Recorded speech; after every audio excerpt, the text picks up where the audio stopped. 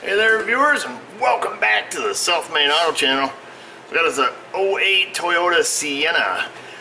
The money light's on. The guy stopped by the other day. I pulled the codes out of it. It had a code for a oxygen sensor, an air fuel ratio sensor heater circuit.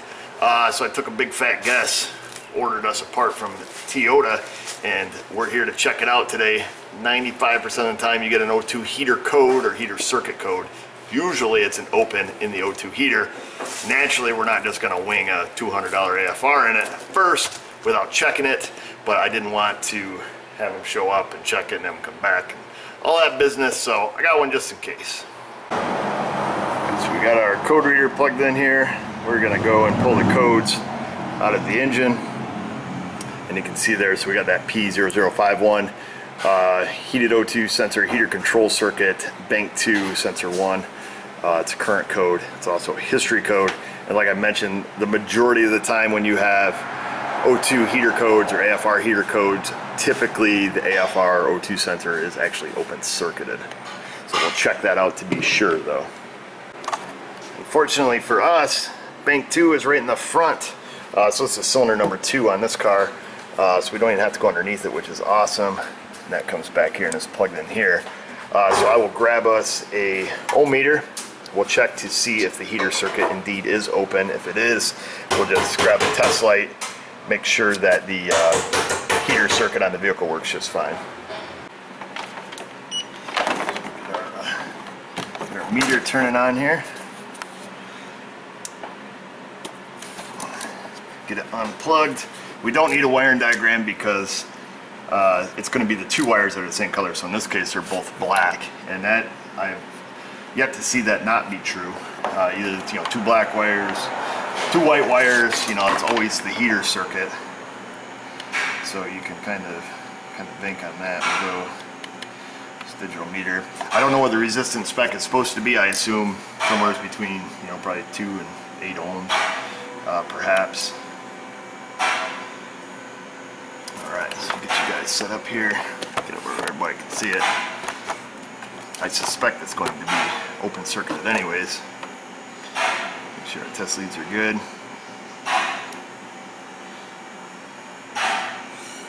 Alright, good enough for the girls I run with. Now we're going to go right across the two black terminals here. Hold them steady. My digits, get up on there. There's one.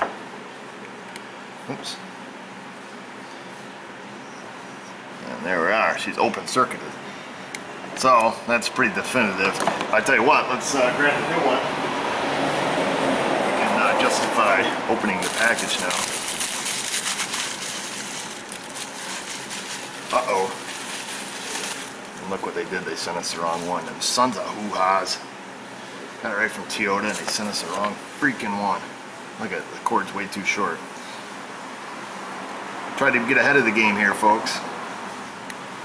What's our resistance on the new one? 2.5 ohms. It's new. We're wrong. That's awesome. Freaking Toyota. Ordered OEM by the bin. Well, let me see what I can do. Oh, I just called Toyota. Yeah, it's the wrong one. That's really sweet. That's about as handy as tits on a bowl. That's what I like to say. Anywho, now we gotta wait till the afternoon until we can get another one. What we can do though, in the meantime, which 2 is the heater circuit, so it's the 2 out. We're just gonna go with a simple test light. Now we may have to start the vehicle to have the heater circuit turn on, I assume. So I got the test light in there. It is not lit up. Key's still on. Let me fire it up real quick, see if that works off a duty cycle.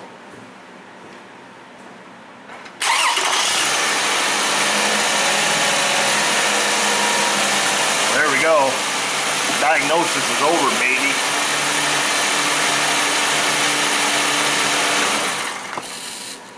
Son of a pumpkin, because I thought we were gonna have this, it's gonna be all happy and happy video and OEM parts. Not now, folks.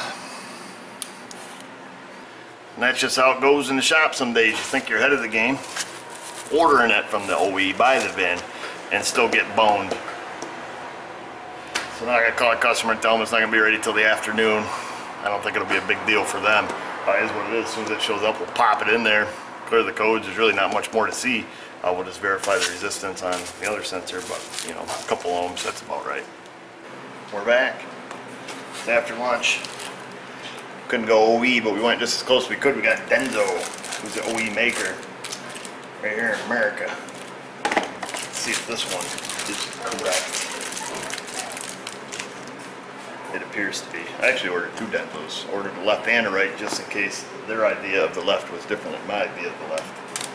So the front of the engine should be the left of the engine.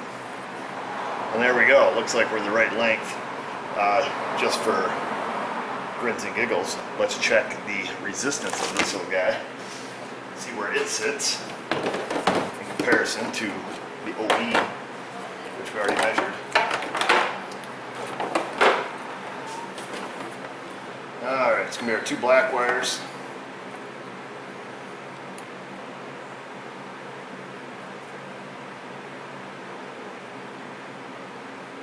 .7, 2.65, so what was it, OE one, 2.5. A little bit extra wire on this, may account for that. Or the fact that I didn't calibrate my leads, one or the other, but close enough.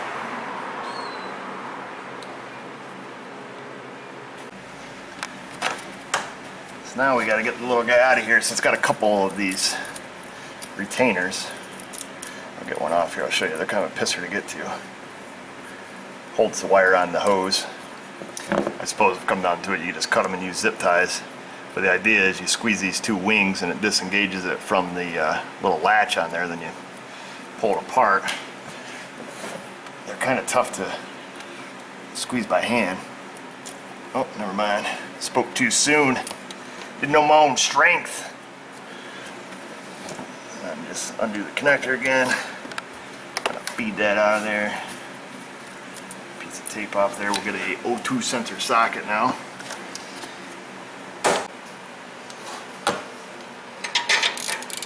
Engine's cold, so this should come out pretty easy. Oh, lovely.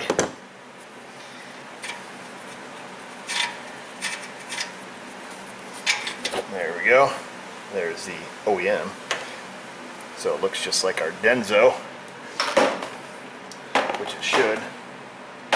I do my little Never Sees packing. So I smeared a little Never Sees on the new one very carefully.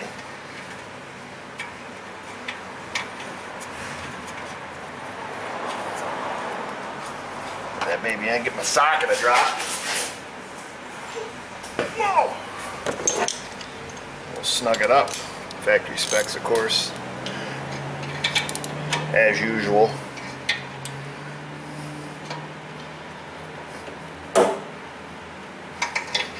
Click. Probably should have checked to make sure our connector was the same first, but we didn't. Look at that. And we'll just get our wire clips back on and we're done.